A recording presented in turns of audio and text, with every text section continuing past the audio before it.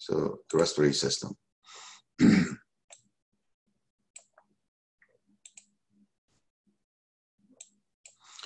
All right, so let's talk about the respiratory. Are we okay, you guys? We're all good to go? Yeah. All right. Thanks. Let's go ahead. Let's get into the system, and we'll go from there. So, so this is just, so we'll talk about the drugs of the respiratory system in general. We have the upper and we have the lower respiratory tracts. So eventually we will cover some of the drugs that treats the upper respiratory tract, and then we'll go into the lower after that. So this is just a review for the upper and lower respiratory tract. We know that we have the nasal cavity, we have the pharynx, we have the larynx, all right, epiglottis, all that is part of the upper, and then we have the lower, anything below the, so trachea and down is lower respiratory tract. So, so let's go ahead and look at some of the receptors. We talked about some of the receptors during pharmacology last quarter, if you remember, a bunch of different ones, but these are the ones that we are concerned about when it comes to, hold on, let me see if, is this recording or not? Yeah, it's recording. Yeah, it is recording. It's recording, good. Okay, so, so we have the autonomic nervous system type of receptors. So in this case, we have the adrenergic, we have the cholinergic, and then we have the histamine receptors that we can work on. So when we talk about adrenergic, which would be epinephrine, right? And norepinephrine, of course, but in this case, we're talking about epinephrine. So sympathetic receptors, and then for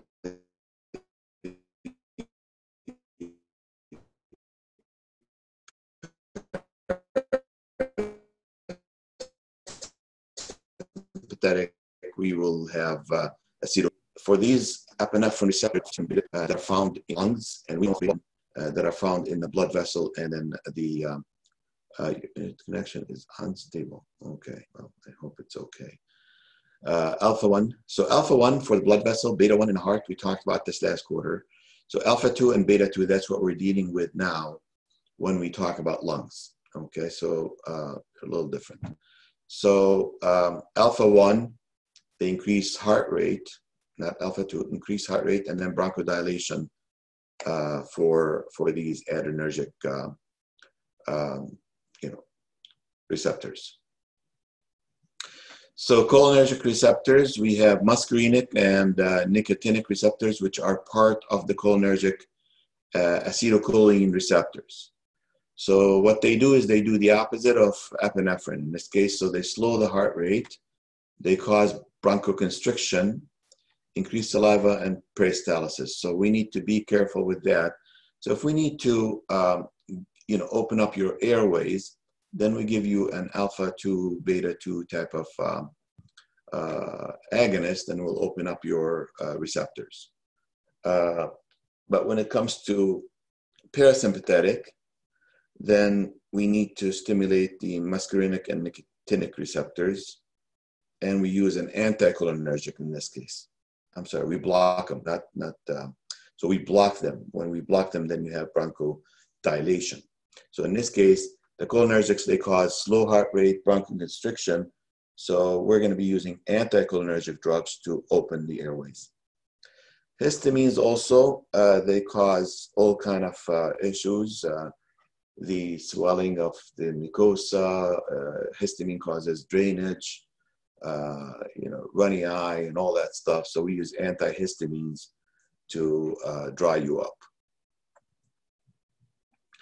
So these are the drugs that we can use in the upper respiratory tract: antihistamines, antitussives, decongestants, expectorants, mucolytics, bronchodilators, anti-inflammatory, and respiratory stimulants. So, so these are the ones that we use, and so it depends on what the different category is. We'll discuss them as we go on. So oxygen therapy is always good to treat hypoxia. Normally you want to be above 91%, of course, to be alive. You know, so, well, I mean, you can go below, but this is the minimum that you can get to without being affected or collapsing and, you know. So rate of oxygen flow is 2 liters per minute. That's what they give usually when they give oxygen therapy. Must be prescribed to the liver, no smoking. All right, so so here are some of the categories. Let's look at antihistamines. They block the H1 receptors, and these are the ones that you find on smooth muscles, endothelial cells. Many of it is in the nose and nasal cavity. So if you have pollen, dust, or something that goes on there and agitate them, then automatically they cause all the histamine type of side effects in general. Antitussive, okay, antitussive would be the ones that we give to suppress coughing, and usually they work on the medulla oblongata at the cough receptor, the cough center there. Decongestant, we just release the congestion there, so it decreases the blood flow, decreases the overproduction of the secretion. That's what you do with the decongestants. Expectorants, these are the ones that promotes coughing. So when you need to cough the mucus that you have, we give the patients expectorants. And many of the patients that lay down for a long period of time and all the mucus kind of sits in their lungs, you give them an expectorant to cough it out. Now be careful when you buy over-the-counter medications like Robitussin and any of these any of the antitussive medications. Sometimes they'll say it has an expectorant in it. So if it does, then you'll be coughing more than suppressing the cough. So you have to check basically what you can see. Okay, mucolytic. Okay, that's basically when you liquefy the mucus, the secretion. You break it apart with this mucolytic. So if you take any mucolytic, you're going to break apart the secretions and the yeah. All right, so here are histamines in general. So we have so if you have histamine causes all that, right? So it causes vasodilation, increased capillary permeability. So you cause a little edema and swelling in the face sometimes because of that, if you're allergic to certain things. Flushy, leaky capillaries, you know, histamine does that. So when you have vasodilation, you have lower blood pressure. Bronchoconstriction, you see, that's the issue with you not being able to breathe when histamine kicks in. That's why we give you antihistamines to reverse all that. So CNS effect, cognition, memory, and sleep cycle. So these are important to go with. So itchy, runny nose, watery eyes, and all that, it's caused by histamine. So to treat all these symptoms, we need to give you some antihistamines. 2 different types of antihistamines. You have first generation, you have second generation. First generation is, everybody knows that one, which is Benadryl, diphenhydramine. And that is the one that we take usually for a long period of time kind of thing. So if you're like having like continuous allergies, you know, they put you on diphenhydramine. Second generations are used usually for a shorter period of time, like for temporary type of allergic reactions that you get. So Zyrtec, Lertin, all these loratadine and zitrazine also. These are used as a second generation. They're over the counter. Benadryl is over the counter also, you know, but it's more systemic. All right, so combo antihistamine decongestant sometimes together, you know, that would help you out. Loratadine is a combo in general. Pseudoephedrine, Claritin D, is very commonly used also. Dr. J, I had a question about those first few points underneath histamine. Are you presenting what histamine's effects are? Yeah, well, it says histamine, that's what histamine presents you with. So we use Okay. antihistamines. That means we reverse all the histamine effects. So you reverse everything up on the top. Okay, so these first 4 points, those are just the manifestations of histamine. Yes, the first 4 points are under what histamine does to you normally, physiologically. Okay. Okay, just wanted to make sure. Thank you. Absolutely. All right, good. So here comes the antihistamine action. So if you look at these histamine points here, you need antihistamine reverses all that. So instead of causing low blood pressure, it's going to increase your blood pressure. Instead of causing bronchoconstriction, it's going to open up your airways. So that's why we use them. We use the antihistamines. So you feel better actually with antihistamines, but it's not good to use for, antihistamine should not be used if you have hypertension, right? Because it causes vasoconstriction automatically, and you should not be using that for it. So here are the antihistamines. So it blocks the activity of H1 receptors. So it reverses all the histamine mechanism of action. Now, first generation, it crosses the blood-brain barrier, okay? That means what? It goes to your brain, so it causes sedation. So when you take Benadryl, it causes you sedation. The second generation does not, so that's why we tell you to use Zyrtec, for example, in order if you don't want something that causes sedation too. But systemic, we use Benadryl because it's for a longer period type of allergies and issues with histamine. But second generation is good for us, short like seasonal allergies you get them, you use Zyrtec. And if you're a driver, you don't want to use Benadryl. Zyrtec is better because it doesn't cross the blood-brain barrier, so it doesn't cause sedation. Indication first generation, so here we go, long-term allergies, short-term allergies, second generation, most effective if given before symptoms appear.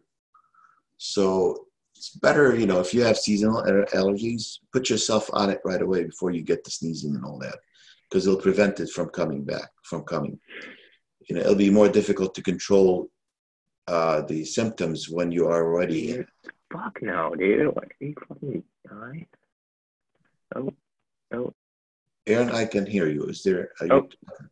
So mute. No, I just got a text from a friend of mine. I'm sorry. Otherwise, we'll know your secrets, Yeah, so, sorry about that. That's all right.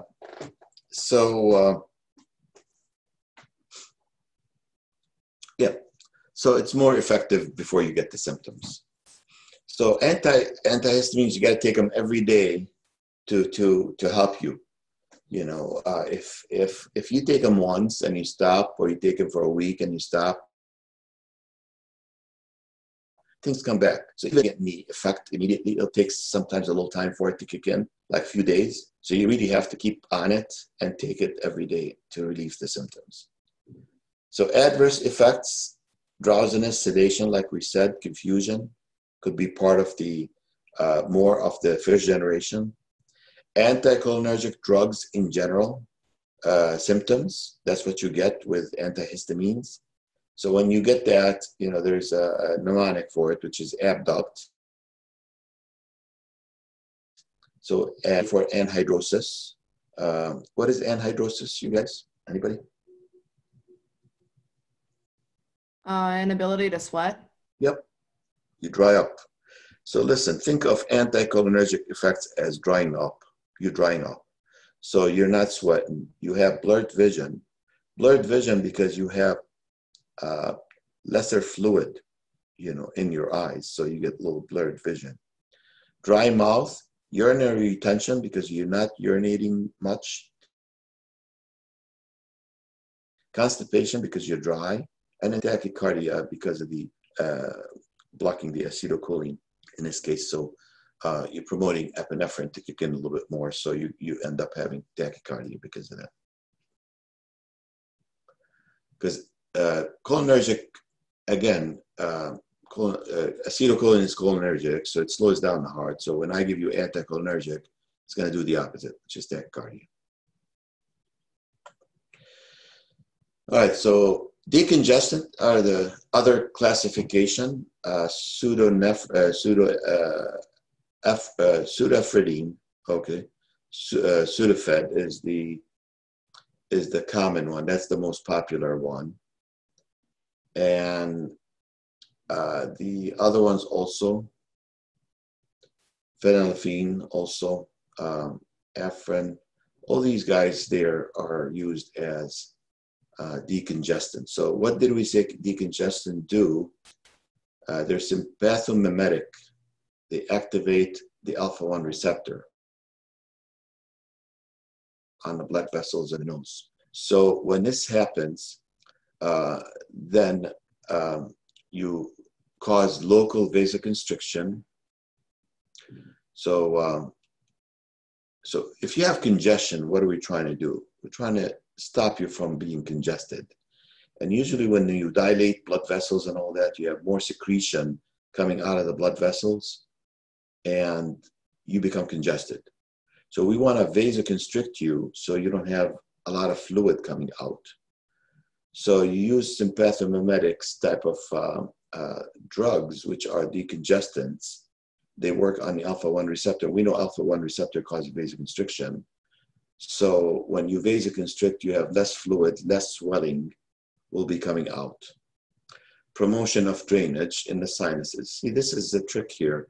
The drainage will go into your sinuses, and that will be an issue, and sometimes you will get headaches because of this. So you will get headaches because of this. And non-selective alpha receptors causes systemic vasoconstriction. So we have certain ones that are alpha receptors, selective alpha receptors, and non-selective alpha receptors. So if you have the selective ones, then they only cause vasoconstriction in the upper respiratory tract. But if they're non-selective, then they cause vasoconstriction in the blood vessels all over your body and can lead to hypertension. So indication, common cold, sinusitis. Now here's the story. Because we send all the congestion into your sinuses, you're going to end up having what we call rebound congestion. So rebound congestion is you eventually get congested again because some of the drainage that goes into the sinus will drain back into your nasal cavity and your throat, and then you'll be still congested again. So these are called rebound congestion. That's if your patient takes decongestant for more than 3 days. So when you take it for a long period of time, you can have an issue which is called rebound congestion, like getting congested again. CNS excitation, hyperactivity, and irritability. So this is because of the alpha-1 receptors, you can get hyperactive and irritable because of that. So I had a question. Oh, yeah. Sorry. Yeah. I had a question. So you mentioned about rebound congestion, and you said that it occurs in patients that take it for more than 3 days. Now, is that consecutively or is it in general? Consecutively, but it doesn't Okay. mean it doesn't mean that everybody gets it, but there Right. are certain people that will get it. Yes. Yes, you Okay. have to take this every day in order to get this. Okay. Okay. Thank you. You're welcome. So contraindications would be patient with hypertension. Well, because it causes vasoconstriction. So if you have hypertension, it's not good. Glaucoma also increase in fluid in the eye. So that's increased pressure in there. So it's contraindicated. Nasal irritation, polyps and all that. A polyp is going to block the nasal cavity from breathing. So this is going to cause vasoconstriction further. And so you can have issues with that because of this. All right, then we can use steroids here as decongestants, and we know steroids are glucocorticoids, and these are anti-inflammatory, anti-immune. So you need to keep always in your mind that steroids are anti-inflammatory, and at the same time they are anti-immune. That means they cause your immune system to not shut down, but to get immune compromised. So these are some of the drugs that we will use. Alones, we covered these when we talked about steroids in general, if you remember, last quarter, and we talked about them being used for respiratory tract. And so Flonase is a spray that you insert into the nose, and nasal cord, same thing. Action, relief of inflammation. Exact mechanism of action is not known. We don't know how steroids in general, but they cause relief inflammation usually. Indication: seasonal allergies, rhinitis, inflammation after removal of a nasal polyp. So this is good. After you take a polyp out, you can give them, if you have an inflammation after the nasal, steroids is being used in general. Pharmacokinetics, that means the way it moves in your body, generally not absorbed systematically. Contraindication, acute infection, because it's anti-immune. So if you have an infection, you give you steroids, you're going to cause more infection. Adverse effect, local burning, irritation, stinging. Steroids is stinging. When you get that nasal spray and you spray it in your nose, you feel a little stinging in the nose. Sometimes dryness in the nasal cavity, and so you'll feel like a little irritation there. Dryness of the mucosa and headaches. Now, suppression of healing, we know that we talked about steroids. When you do that, you suppress the healing, so it'll take you a longer time for you to heal. So a patient who has nasal surgery or trauma, it takes them a little longer time for them to heal. But they'll heal eventually, but it takes a little more time. So these are nasal steroids, decongestants. So relieving of inflammation, we know that we have edema from inflammation, correct? So these are like, it's going to reduce the amount of edema because of the inflammation. That's how it helps you. So antitussive, anti-cough, that's what they do. So what they do is they suppress the cough center reflex in the medulla oblongata there. So it controls you from coughing. So we have the narcotics, we have the non-narcotic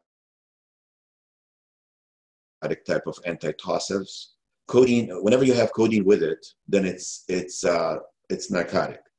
So we have codeine with guaifenesin and promethazine also, promethazine.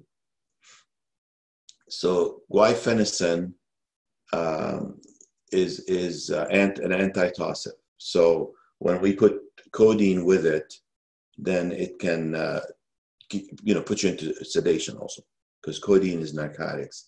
So these are more sedatives. When you have codeine in them, they have more they cause more sedation. Hydrocodone also. There are many. We know about codeine. The side effects of it, which is mainly CNS side effects. Non-narcotics ones, it doesn't have narcotics in it. So benzoate is the most commonly used, and dextromethorphan also. Delsum is used. You can mix them up with guaifenesin also, like Robitussin DM. And you have diphenhydramine is used also as antitussive, but it's not caused primary, it's not the first choice that you give. So action again on the medulla oblongata center, it depresses that cough center so you don't cough anymore from there. Controls non-productive cough. So now a lot of people with COVID-19, they put them on the codeine with guaifenesin to stop coughing, because it stops the center, the cough center in the medulla there. Contraindication, patient who needs to cough to maintain the airway. So if somebody wants to get the excretion out, you can't give them antitussive because they're going to stop coughing and they're going to retain all the fluid inside them.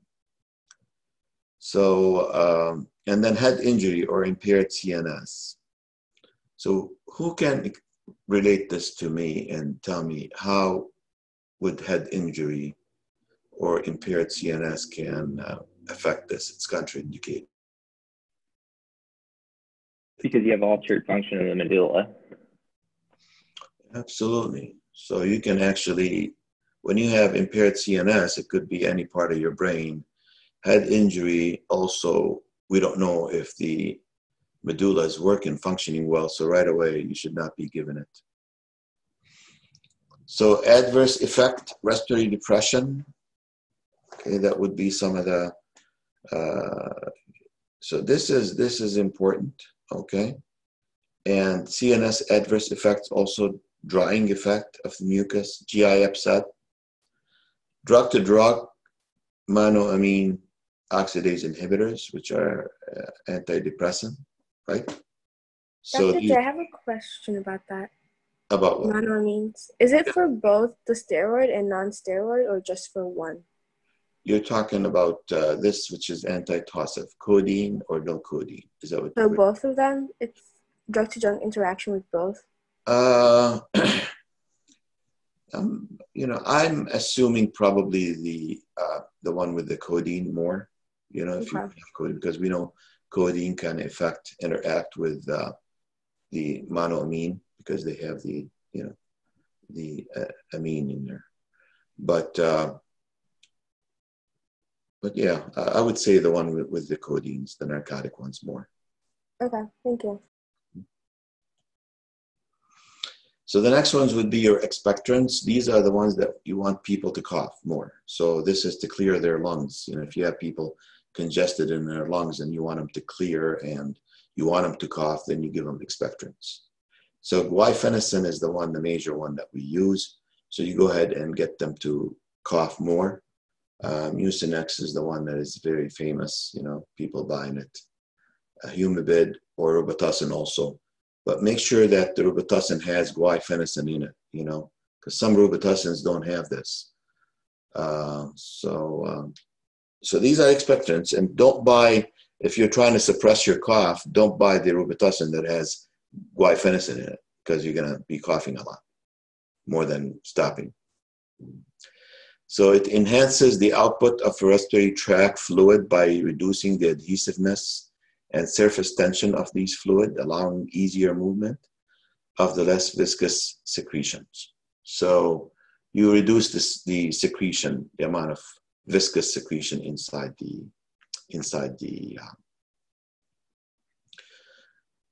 nasal cavity. All right, so indications: airway clearance, upper respiratory tract infection, and influenza. So these are kind of, you know, if you have influenza also, you can get the spit out, you know, by using some of that also. So upper respiratory tract administration given in a combination with cough medications. You know, you give them with both sometimes. It depends on what you are, what's your purpose, you know, what are you trying to do? Are you trying to clear stuff? Are you trying to just, if it's a dry cough, okay, then you go with the antitussive. If it's a productive cough, then you want to give them this. And sometimes, again, like we said, you can mix guaifenesin with dextromethorphan. If you use this, then you know that you want them to get some fluid out, you know, when you mix both of them. This is an expectorant, and this is a cough, a center. So you stop from coughing in the center, but you promote coughing to get the secretion out. It's a weird mechanism, you know, so, but it works. All right, so these are some adverse effects. GI symptoms, you know, nausea and vomiting, sometimes headache, dizziness, mild rash. Prolonged use may result in masking a serious underlying disorder. So if you take it for a long time, sometimes if you have a symptom that been subside for a while, it can come out. Okay, usually people that has like a certain you notice people sometimes that have some type of twitch, and they will get the twitch back. That's what they've seen sometimes. So these are like some kind of mass serious underlying disorder that you never, you stopped having, and these things can cause this. So you need to be careful with that. So mucolytics, these are the ones that you break down the mucus and you make it smaller, and you'll be able to get it out. So acetylcysteine is the one that is the most common, and this one is used as mucomist. So you put that in the humidifiers a lot. You add it to the humidifier, and then you start getting all the secretions out from your upper respiratory tract in general. So it breaks chemical bonds of mucus and lowering the viscosity in order to aid the high-risk respiratory patient in coughing up thick, tenacious secretion. So anybody that has very, very serious, fluid congestion, you use this. So you put them in nebulizers. Sometimes bronchodilators are given 15 minutes prior to dilate the bronchial tree. So if you're going to put them on mucolytics, you need to put them on bronchodilators about 15 minutes prior, because you need to open up the airways first. Otherwise, it'll be difficult for them to cough the secretion out. So with nebulizer, you put them on some bronchodilator first, and then you go ahead into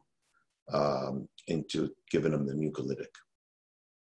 Direct installation into the trachea. Usually you put that into the trachea if you need to give this. Even though here it says upper respiratory, but you use this for lower respiratory also. So, a couple of these drugs also you use for upper and lower, depending on what you need to use it for. So indications, treatment of cystic fibrosis. Anyone knows what cystic fibrosis is? Yeah.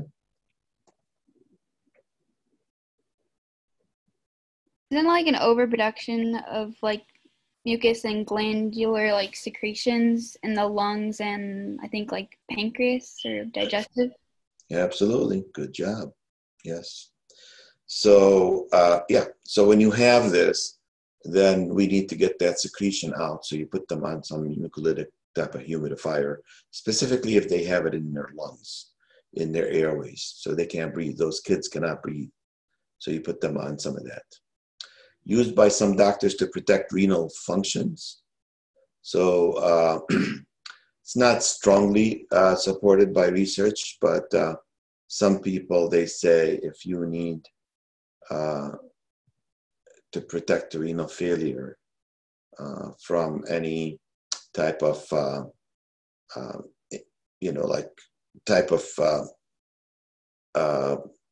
renal urination and so on. So so there's a chance, but don't worry about this. It's not very supported. Patients who have difficulty coughing by up secretion, that's one thing for sure. Atelectasis. So what is atelectasis, you guys? The collapse of alveoli? Yeah, collapsed lungs, collapsed alveoli. So if you have, sometimes could a blockage causes this?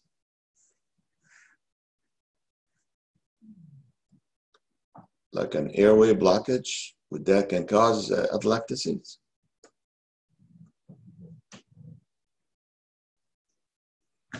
Absolutely. Yeah, because you have air has to go in and out, right, from the airways into the alveoli. And if you have a mucus plug there, you're not going to have enough air going in, so they're going to collapse. So in order for your lungs to stay inflated, you have to have air in them. As soon as you take the air out, they deflate. It's like a balloon. So if you have atelectasis due to a mucus plug, then use this medication. Patients undergoing diagnostic bronchoscopy. So before you go do a bronchoscopy on someone, you need to make sure that the airway is clear of mucus. Post-operative patients with tracheostomies. So what is a tracheostomy? If they put a tube in their throat. Yeah, into the trachea. So, go ahead, Brandon. No, sorry, I was just repeating what you said. Yeah. So you need to clear their throat before you do this. So adverse effect, GI upset. GI upset is one of the common effects with all these guys, all these drugs. Some stomatitis. What is stomatitis?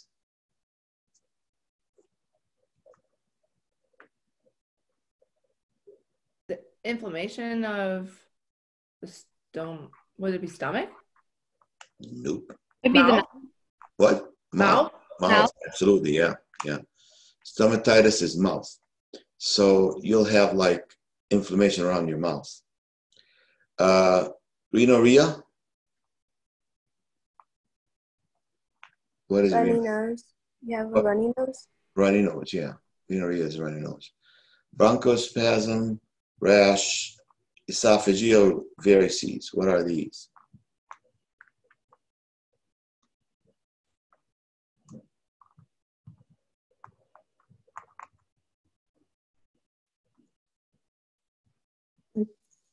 Arteries or veins in the esophagus?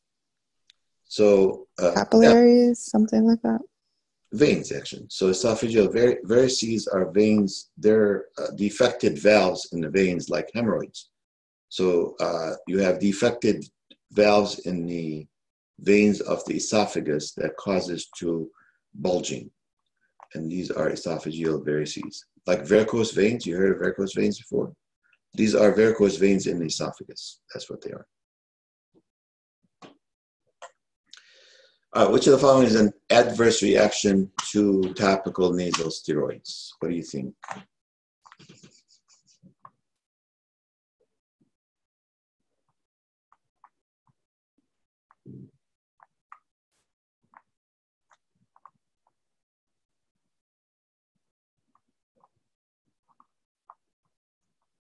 Anybody want to guess?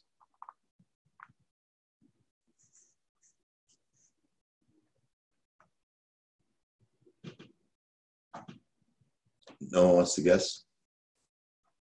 Does it cause increased nasal drainage? Steroids? So what is steroids? What's the function of steroids?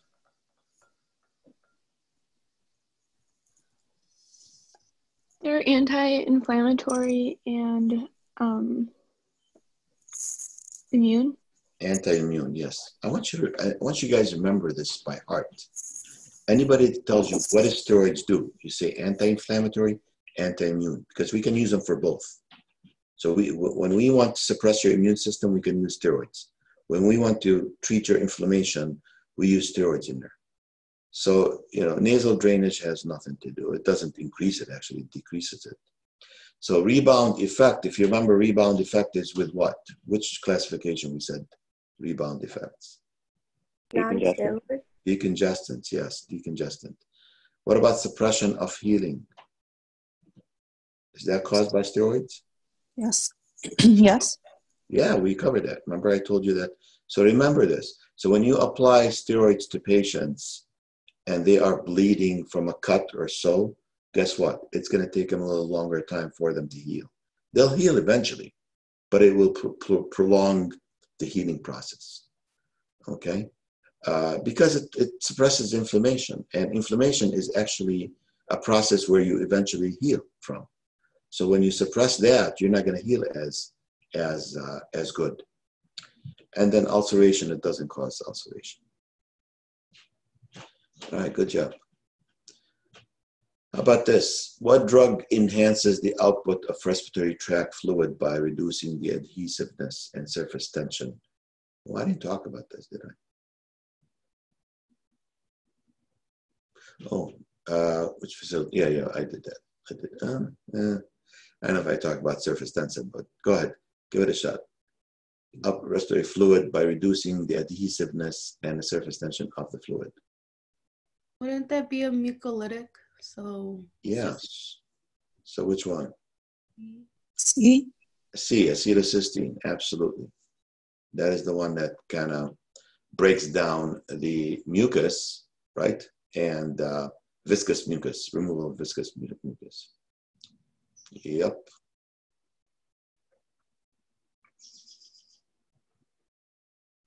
All right. So this one I will cover on Wednesday when I see you, because this chapter is good, very small, very nice. I expect everybody to get 100 on this test. Okay, it's going to be a nice, easy chapter, 2 chapters actually, 54 and 55, but it will be very, very easy. Let's just go ahead and look at the chart real fast, okay? So, hey, Dr. J. Yeah. Just a quick question. I don't know if you uploaded it within the last couple of days, and I know we're not in PathoPhys right now, but the first recording for PathoPhys was posted, but the second one was not. So at some point today, can you just upload it, please? Yeah, you know what? I've been having issues. I could not. So I need some of you to record these as well. You know, I gave you the permission to record, because sometimes I have issues with this thing. I don't know why. You know. We can record them ourselves? Yes, I'm giving you a permission to record. I put down as part of the settings, so you can actually record it. Okay. So do it as long. So there's not a recording from last week, the second class. Exactly. If you really want this, record it yourselves, you guys, and I will try. Of course, like right now, I push the recording button and I'll stop it, and it should automatically move it to the cloud, right? But a couple of times it did not move it. I don't know why. It could be the settings that I did or something. So just to be safe, once you record it also, as we go on, we record the lectures, and at least you have a copy for yourself. Okay, and then this way I can ask you to send me that copy and post it for anybody else that's not able to record, because not everybody is able to record in the class. So, but I will do it myself, of course, and I think we should be okay with this one here. But yeah, I gave you the permission to record this, so you can record it yourself. Okay, so so let's look at the charts here for this one, just to.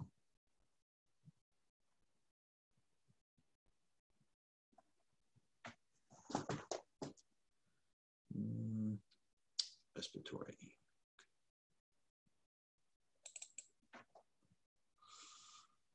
All right, so this is the upper, the chart here.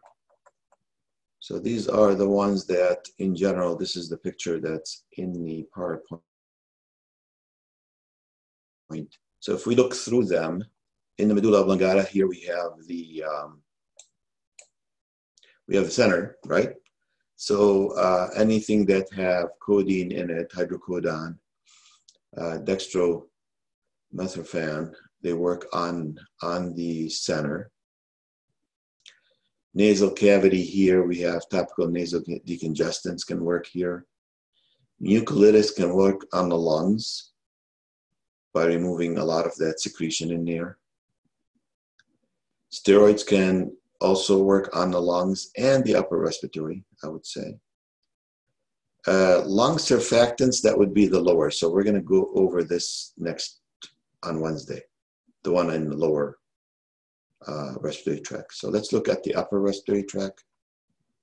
So we have antihistamines. We have all these drugs here. So can I have someone to go over this, these blocks here? Any volunteers? Just read them through and then we'll discuss them together. Who wants to do this? Who wants to be a teacher?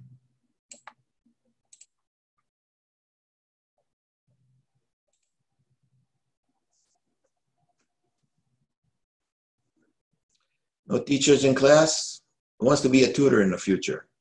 Any tutors?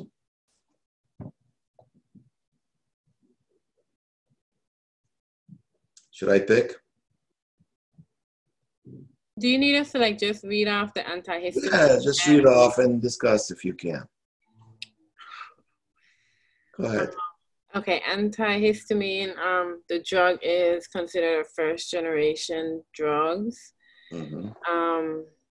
The mechanism is the CNS central effect on competitive antagonism of histamine binding to cellular H1 receptors.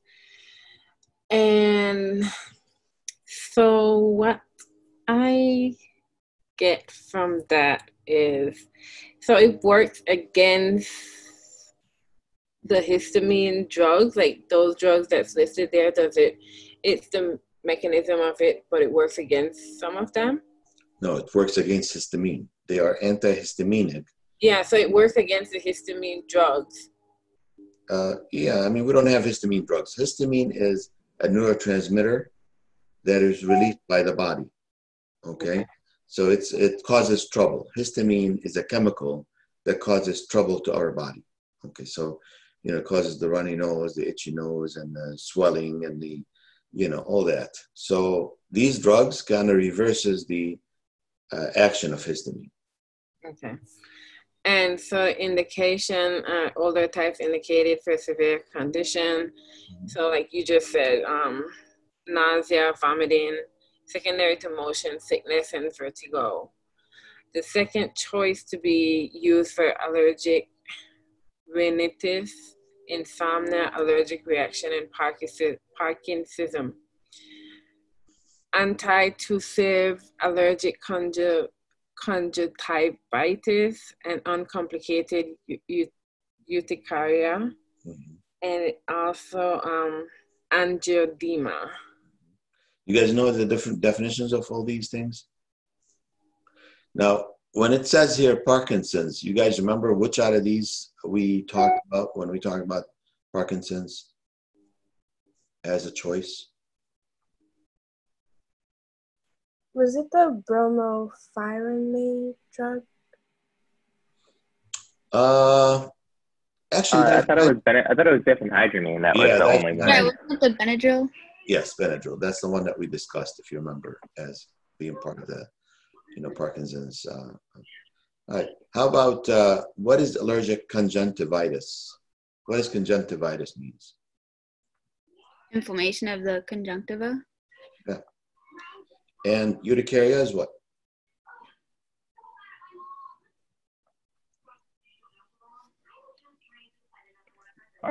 It's similar to a skin rash. Skin rash, hives. You know, it's another term for hives, you know, that you get. How about angioedema? Swelling of blood vessels. Swelling actually around the blood vessels. So you have leakage of fluids from the blood vessels that lead to edema around the blood vessels in the face and all that. So if you see a puffy face of somebody's puffy face because of allergies, that's called angioedema. Isn't it like, I thought it was caused from the inflammation, the edema caused from like inflammation in the body? Yeah, inflammation. I mean, edema is another sign of inflammation in general, but angioedema specifically is due to the leakage of fluid from the angio, from the blood vessels outside, to cause like what we call a pitting edema, which is, you know, so if you feel the face of that person that has serious allergies, you know, they have like puffy faces, and you know, you can feel it. Okay. Go ahead. Side effects. Side effects include drowsiness, sedation, and sleepiness. Anticholinergic effects are abduct, which means anhidrosis, blurry vision, dry mouth, urinary retention, constipation, tachycardia. And it should be avoided with children. Right, because it's sedation type of thing, and you know, so anhidrosis. We talked about the abduct, so make sure you remember these things, you guys, for it. All right, so let me have Kylie go over the second generation ones for me. I have a question for the mechanism. Basically, like, do the medications just compete with the histamine on the receptors to inhibit like the release? Yeah. Okay. Absolutely. Good job. So what they do is they go ahead and they go on the histamine receptors. They block the histamine from accepting the histamine and releasing histamine out of the cells. Okay.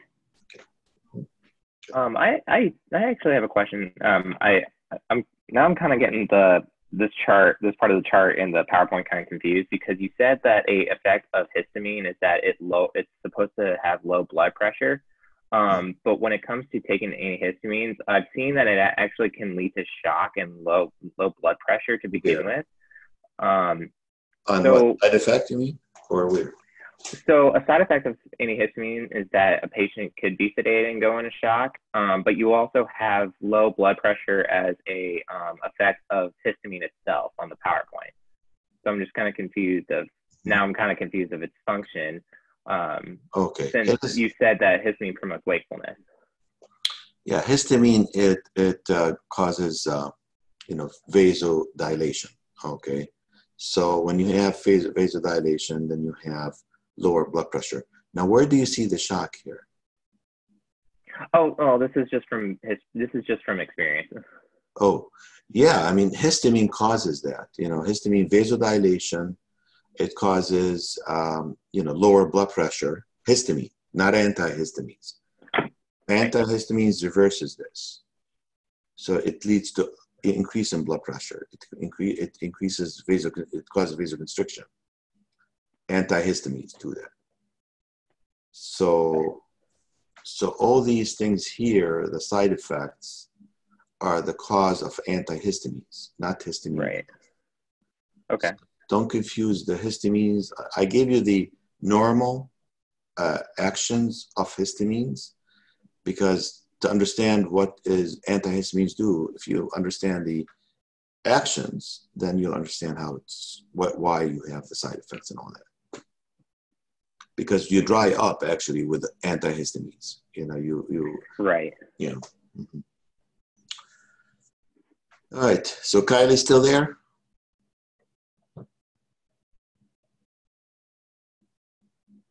Aaron, go ahead. I'm not sure if Kylie left or not. Give me the second part, please. Thanks. Okay. All right. You're going to be a good teacher, by the way, if you don't know that yet. I'm sorry? You're going to be a good teacher also, I can tell. Oh, thank you. Even my blip and all. All right. Okay, so this part is just presenting the second generation drugs with Zyrtec, Claritin, and Allegra. Very similar mechanisms, so not much of a difference, but its use for patients is a lot different. So it says here newer type, because these are very recent. They're used for mild to moderate conditions. So basically the short-term and not as severe symptoms as a first generation would be prescribed for. Mm-hmm. And what's nice is that they have lesser side effects than first generation, no sedation, and are able to be used with the children because they don't have as many side effects. Very nicely put. I like that. You gave us a story. So now we're going to get Betsy to tell us about the non-steroidal decongestants.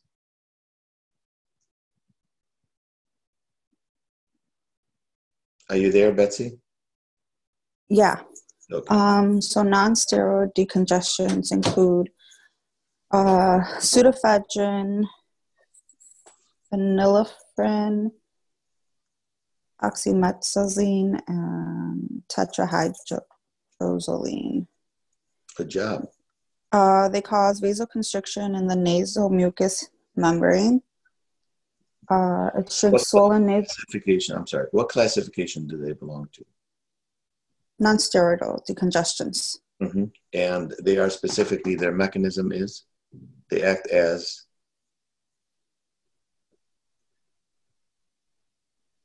What is it written in red there? Yes, go ahead, continue. Sympathomimetic and agonist. Correct. And can you break this down? See if you can understand what it says. Sure. So it causes vasoconstrictions. So I'm saying sympathomimetic. What would sympathomimetic means?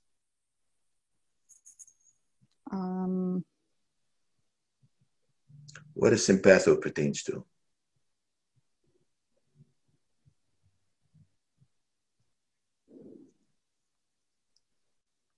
Anybody else can help her out?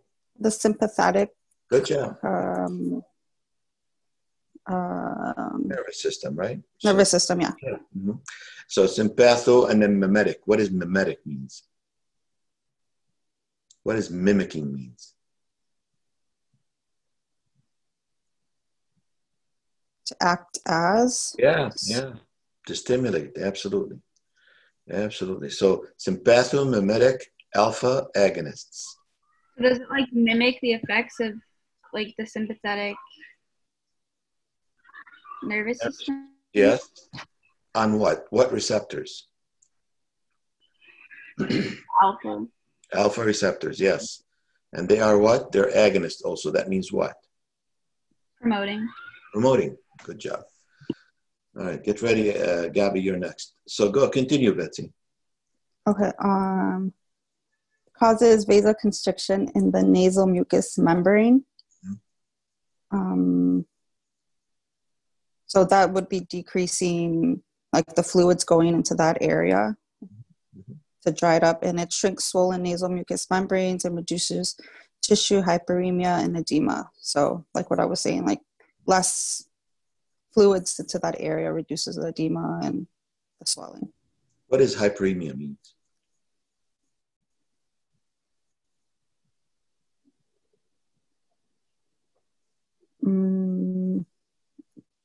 Increase a lot of blood flow. Yeah. So you're promoting blood flow in there in that area. So it reduces the blood flow to the area. So it reduces the blood flow. Absolutely. All right, and some of the indications: nasal congestion, sinus congestion, Eustachian tube congestion, the common cold, sinusitis, and allergic rhinitis. And side effects or adverse effects: local stinging and burning, rebound congestion if used more than 3 consecutive days. Good job. And then CNS excitation, sympathomimic effects. Sympathomimetic effects. What are kids? Sympathomimetic. Sympathomimetic effects. Where's the Eustachian tube at? Is that near the ear? Yeah, like, it's part of the. So that's connecting to the ear, like sinuses to the ear, something like that. What part of the ear does it come from? The inner ear. Anybody else? Inner, middle, or outer, or external? Inner. I think it's middle ear. Middle ear, absolutely. The middle ear, you guys. Comes out of the middle ear, it goes to your throat. Station 2. So, okay. Good job. All right. Gabby, give me the next one. Okay, so these medications are all steroidal decongestants. And I've used Flonase before, so I'm guessing that most of these, or all of them, are like nasal sprays that you spray into your nose. So they're used to relieve inflammation. The mechanism is not known, and since they're used to relieve inflammation, they're also used to treat seasonal allergic rhinitis, which is like an inflammation in the sinuses, I think, one of them. And then, the nasal cavity in general. And they're seasonal. What does seasonal means? some people have spring and fall, to pollen and stuff like that. Right. They come in different seasons, depending on the season that you get. Yeah. And then after nasal polyps removal, so I'm sure there'd be some inflammation due to the removal, so absolutely that will help with that. And then since it is like a spray, it can cause the local burning, irritation, and stinging in the nasal cavity. And since it is a decongestant, it will cause some dryness due to, I think you said vasoconstriction to help with like the congestion. Mm-hmm. And then the steroids can also cause suppression of healing in patients. Very, very nicely put. Gabby, good job. Emilia, you want to give me antitussives? Haven't heard your voice for a while.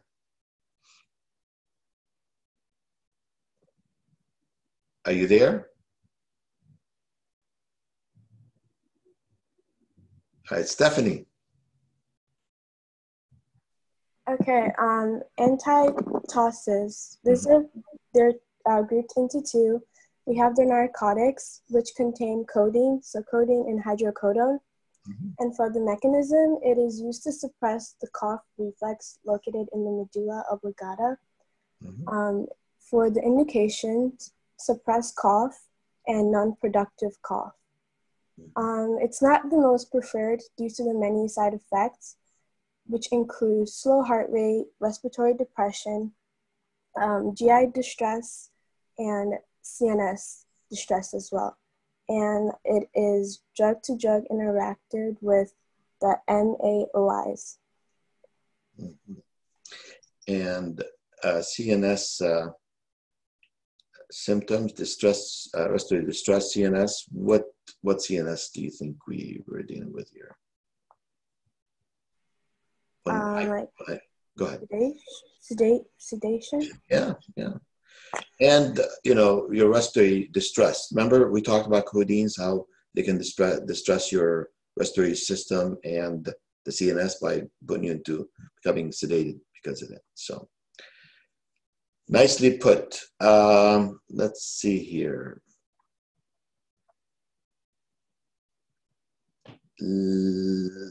How about Joy? Joy, give us the non-narcotic ones.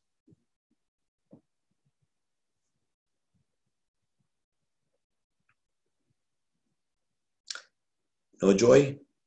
Salida, are you on? It looks like they're on, but they're not actually. Not sure. All right, who's on?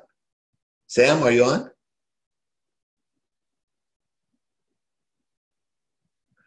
Oh boy.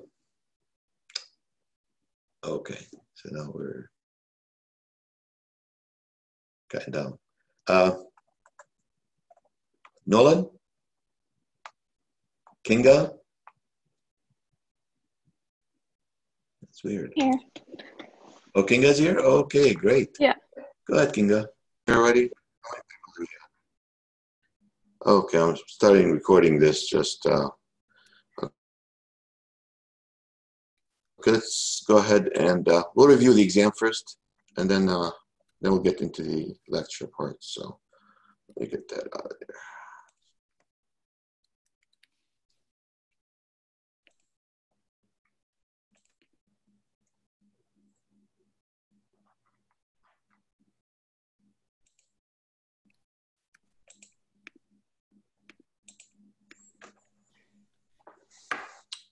Okay, is everyone on? How many people do I have on? I'm not sure.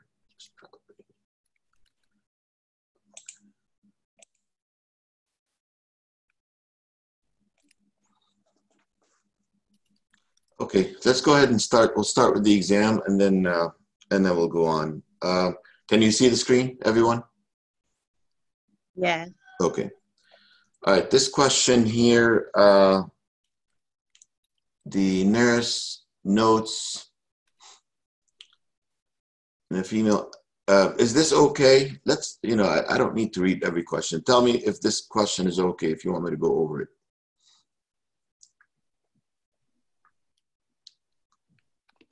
Are we okay with this one? Right. Did you give that one back? Because I thought before I had that and it was marked wrong. Which one? This one here? Inoperable breast cancer? It was marked wrong.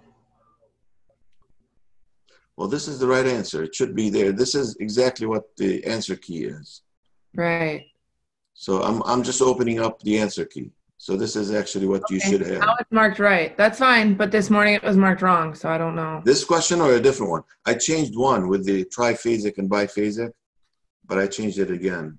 So we should be okay with the biphasic. But let's see. Let's go over the whole thing and see what goes on. So how about the nurse might use estrogen in the management of the following? Is this okay? Stage 4 breast cancer, which is breast cancer. All right. Is this one here okay? Patient to receive testosterone therapy via transdermal patch.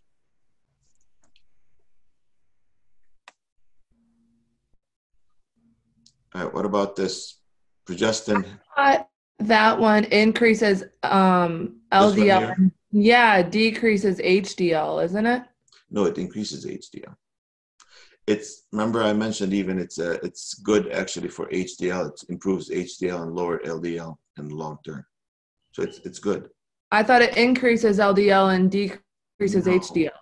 If you increase LDL, then you're in trouble. You know, then nobody takes, because LDL is the bad cholesterol.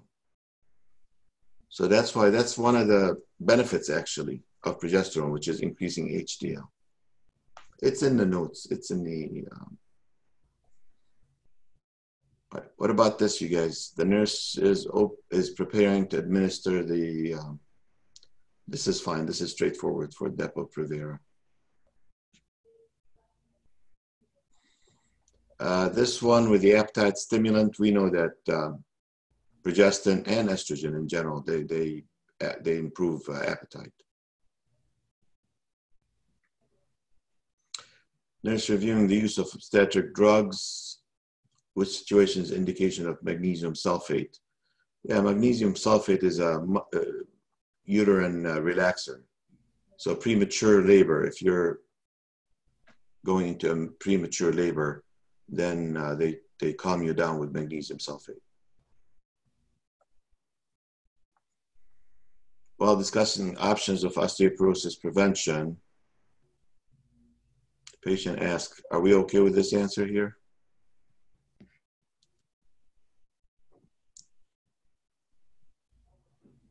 What about this one here?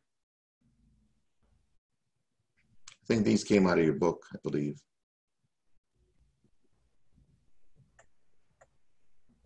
Dr. J, I actually had a question about the magnesium sulfate one. Speak up, I can't hear you. I said I had a question about the magnesium sulfate. Yeah. Couldn't it be used for cervical stenosis because it relaxes smooth muscle? Okay, magnesium sulfate is, you said cervical stenosis? Yeah. Is it a choice, cervical stenosis? Yes. Okay, I mean, magnesium sulfate is straightforward used for labor. You know, like if you're laboring prematurely or something like that and you're contracting, then you calm you down. You know, cervical stenosis is just narrowing off the cervix. Okay, so if you have narrowing of the cervix, even though you relax the cervix, you know, like the muscles, but it doesn't mean that it will open it up. And then in this case, you know, there's what is the connection between the question? Where's the question at? What question is that? Here, you know, we're talking about, you know, like having premature labor and reviewing the obstetric drugs, which situation indication? Yes. So in this case, it indicated for anything that has to do with premature labor. Wouldn't cervical stenosis also be an obstetric problem? Yeah, it could be a problem. But in this case, it's not, you know, that's not, if you have cervical stenosis, you know, magnesium sulfate is not going to solve the problem. You have to go through a C-section. I mean, if the cervix is stenosed, that means it's very narrowed and it's very hard for anything to come out of it. So magnesium sulfate is not going to do the job. So you have to do a C-section on the woman and get it out, get the baby out in this case. Thanks. All right, so let's go into this one here. All right. Yeah, there's a lot of, you need a lot of water with Fosamax. It's on the slide, I think, one of the slides. This one is okay also. That's the pill after, we call it. We mentioned that in class. Number 11, 50-year-old postmenopausal woman came into estrogen replacement therapy. So following, don't need to worry about. Yeah, well, it promotes, you know, it fixes osteoporosis. So everything else, yes, but this one is the only one that we don't have to worry about. All right, HCG is the test to do, just in case. Before you put anyone on birth control pill, you have to see if she's pregnant or not. All right, this is the one that I think a couple of people had. You know, so postmenopausal woman is to receive estradiol to control her menopausal symptoms. Which of the following would the nurse include when teaching?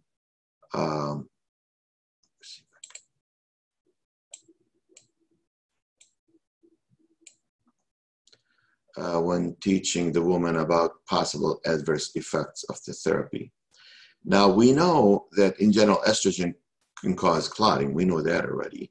But in this case, the breakthrough bleeding is the issue in this situation. And actually, thickening of the endometrium will cause the clotting and the bleeding, not thinning, because you have thickening of the uterus at the end. So this one would be the best answer here, because we know you always have breakthrough bleeding because of these estrogen and progesterone issues. Dr. J. Yeah. Can we revisit that question with the HDL and LDL? Yeah, what's going on? You said that, I'm just trying to make sure I get it right from my notes, because hold on.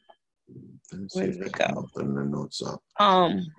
I did put increase LDL and decrease HDL. So you're saying it's increase HDL and decrease LDL? Let me see what I have on the thing. If it's wrong, then I'll give you the credit. Hold on. I put the same thing in my notes. Yeah, let me double check. Hold on. Let me see.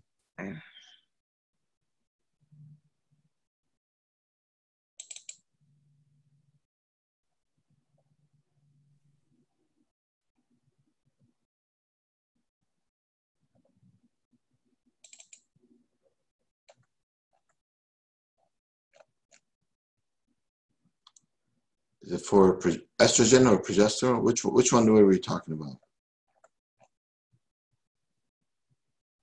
Let me see. Hold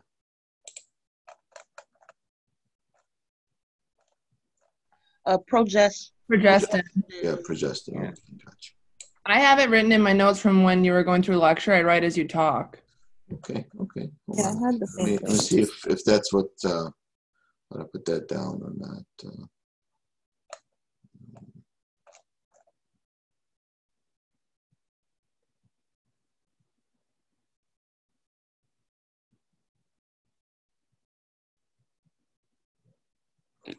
It's probably one of the slides here.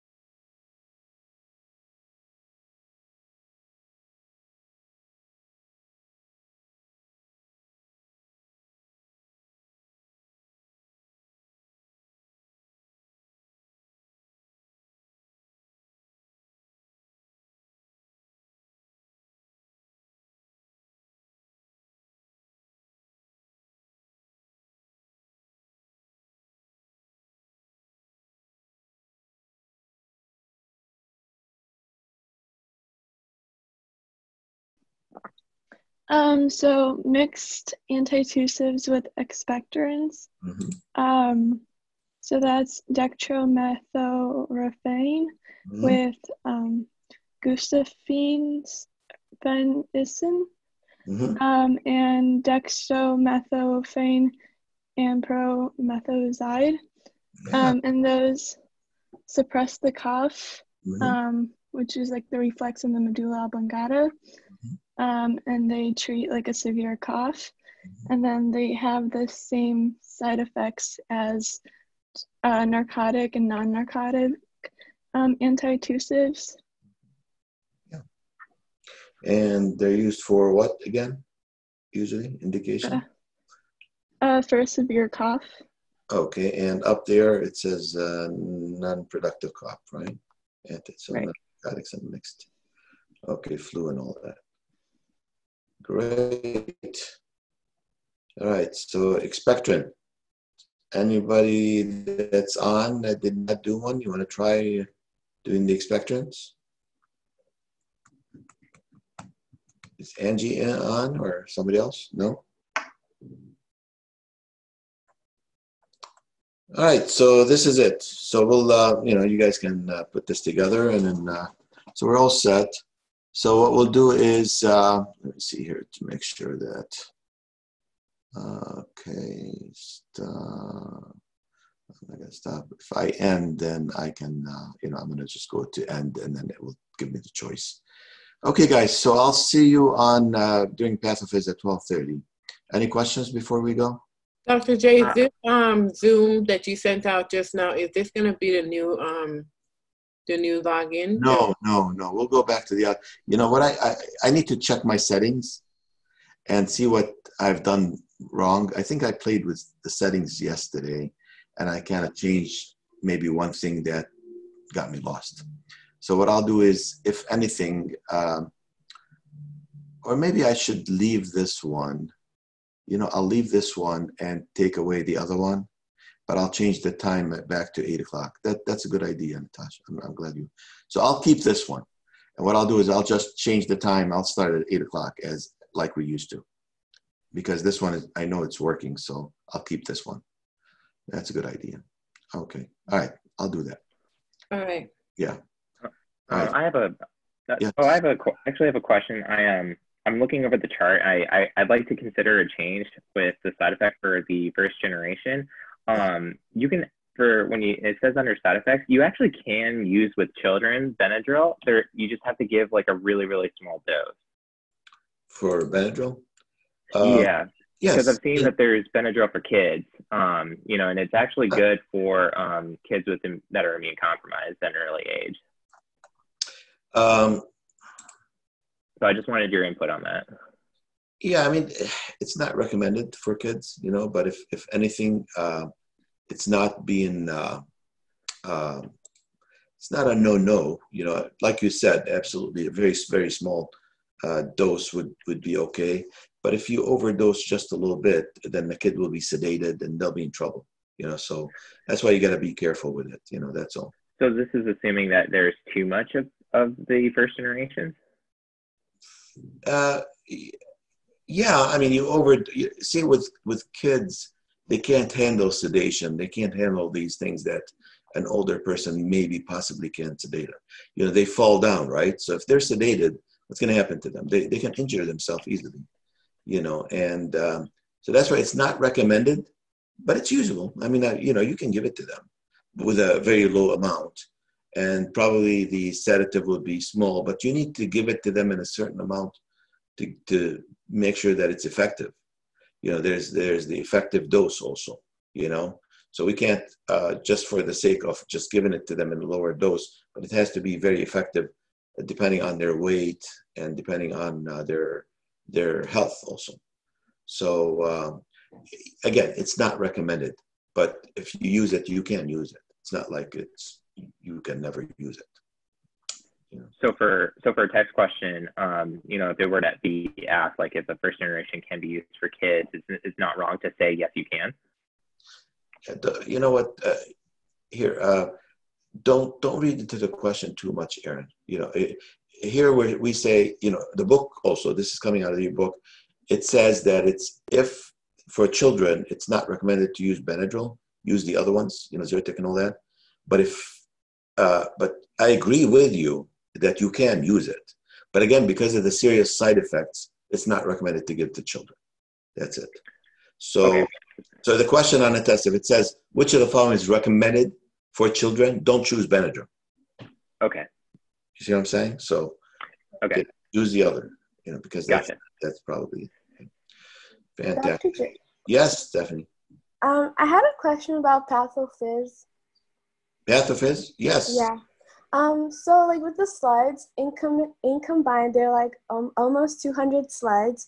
If we like focus on the study guide and the focus point, do we have a high chance of doing better? On the test, you mean? Yes. On the test, make sure that the focus points are there. Do them. That's the number one thing that's why I gave you those focus points.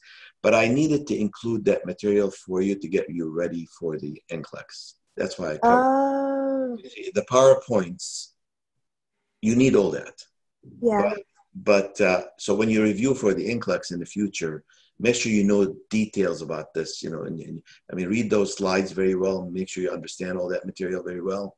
Okay. But for your test, to do well on the test, you know, that's why I gave you those focus points, because the study guide as well. And the study guides and the focus points kind of go hand in hand. Hand in hand, yeah. Because you'll find some answers in the study guide that are answers of the focus points. Okay. So they go hand in hand. But for the test, the number one, find the answers for the focus points. That's the number one. And then do the study guide and then review the PowerPoints as much as you can, of course. But the focus points would be the, you know. But I know it's you know, it's heavy, but listen, the majority of the questions on the NCLEX will be pathophys, which are your, you know, nursing diagnosis in general, right? Okay. They're right there. They're mechanisms. A lot of them is like, you know, increased perfusion to the lung, right? You know, that's a mechanism. So these are nursing diagnoses that you find in that list. And they ask you about this always in the NCLEX, you know, assessing and all that, treatment, therapeutics, you know. And so we'll talk more about this when we get to 12:30. But yeah, focus points first, I would say. Okay, thank you. You're welcome. Anyone else before I end? Okay, so I'll see you guys soon. Bye, Dr. J. Right, bye. Thank you. Bye. You're welcome.